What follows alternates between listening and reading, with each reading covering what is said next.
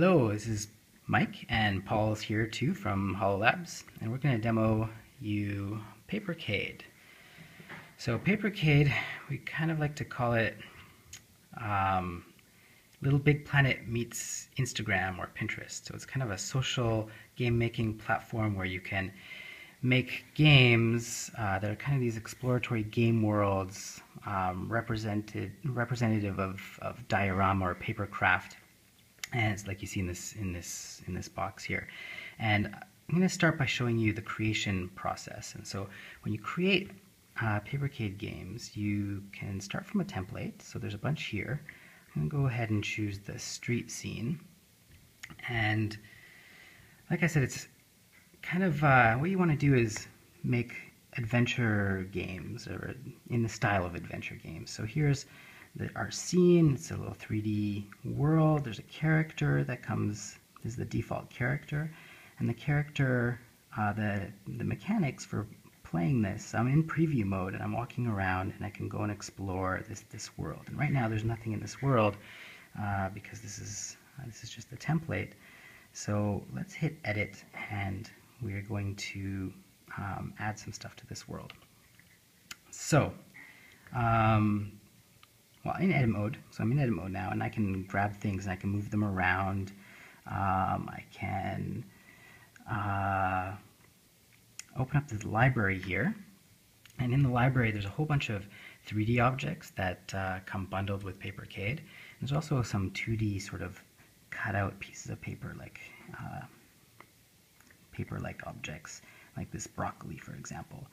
And you can adjust the parameters of these. If you don't like the broccoli image, you can switch it out for any of these things. So here I put a person here in the middle of the scene.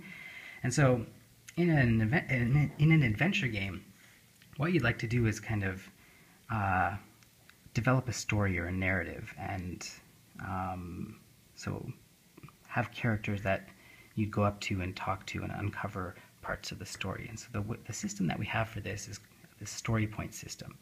So story points are ways of sort of adding narrative components to objects in the scene. And so there's many types of story points.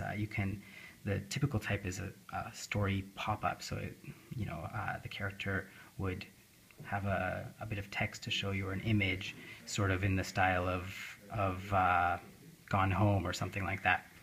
And but you could also link to other chapters, or there's a bunch of other types of story points you can add. But I'm going to do just the text pop-up, and we're working on an editor where you can arrange images and photographs in here. So what's this character going to say?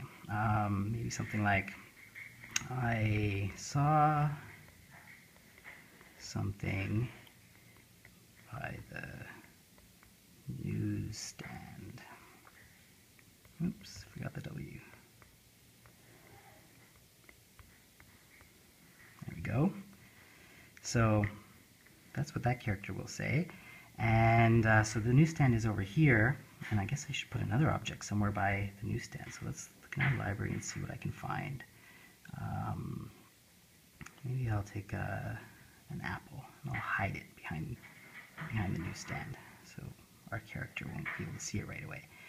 And so I'll add another story point to this apple. So when the character finds this apple, they see the message that says something simple like, "You win." Right? And so now if we go and play this game, you'll see that there's 2 story points to collect. So we have 0 of 2, and what you would do now is go around and try to find out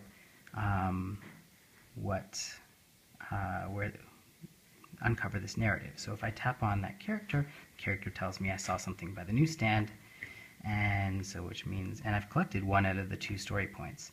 So if I go to behind the newsstand, I see the apple, and I tap on that, and it says, "You win." And I get my second story point. So it's an example of making a simple game, and obviously we could we could continue here and remove objects. I could remove this tree, for example. I can add a whole bunch of other stuff and really start to personalize this. And then once you're done creating a game, you would publish it. So let's give this game a title. So let's call it the Big Apple. And you can add it in a description as well if you want, but we'll just leave that for now. And we hit publish. And so when we return to the menu, I'll show you now the where that published game ended up is in this community feed. And so, like I said before, the community feed, it represents examples of games that have been made by my followers, and this is a sort of social platform for making games.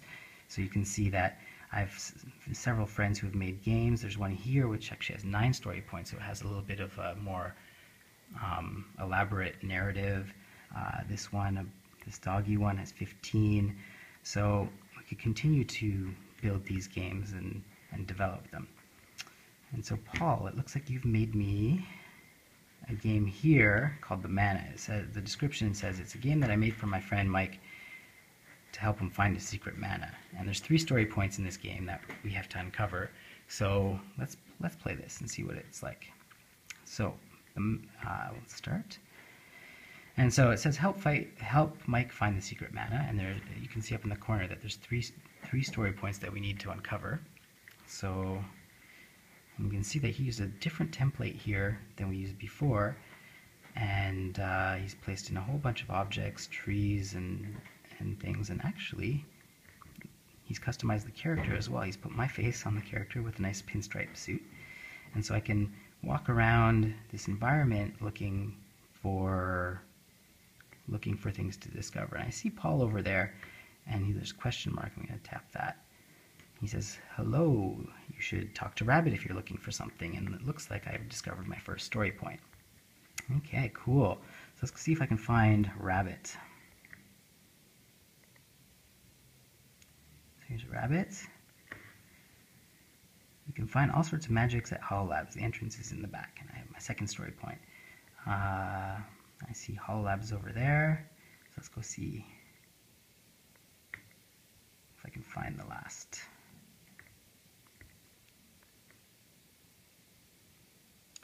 So let's zoom in here and look around. So I see the picture on the wall of the HoloLabs team. So Paul has added in a bunch of these images himself from his photographs, and I'll show you how to do that in a second. But I think that poutine is probably the last and final story point, and I've found the secret mana. He knows that I like poutine, and that's 3 out of 3.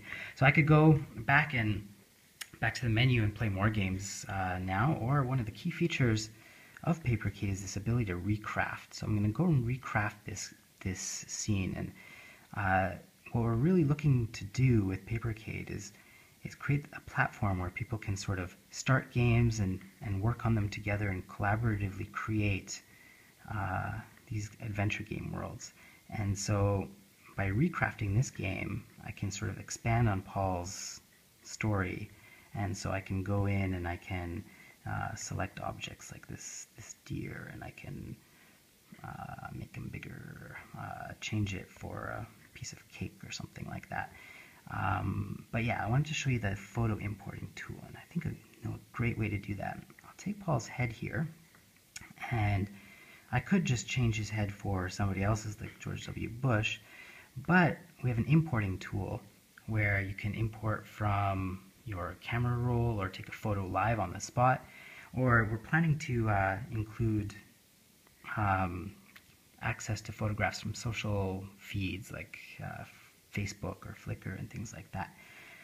So I happen to have a picture of Astrid. She works with us here at HoloLabs, and I'm gonna try to put her face on that character. So I'll see if I can just cut out her face and get some of the detail in her eyes. So really we're trying to make tools as simple and quick as possible, so you can really quickly add photographs into your scenes. And it's not a bad job. I could have probably done a better job if I spent a few more minutes. But so you see I've started to customize the scene, add my own elements, change what Paul has done. And so what we're really trying to do with Papercade is make sort of this new platform for expression through game making. And like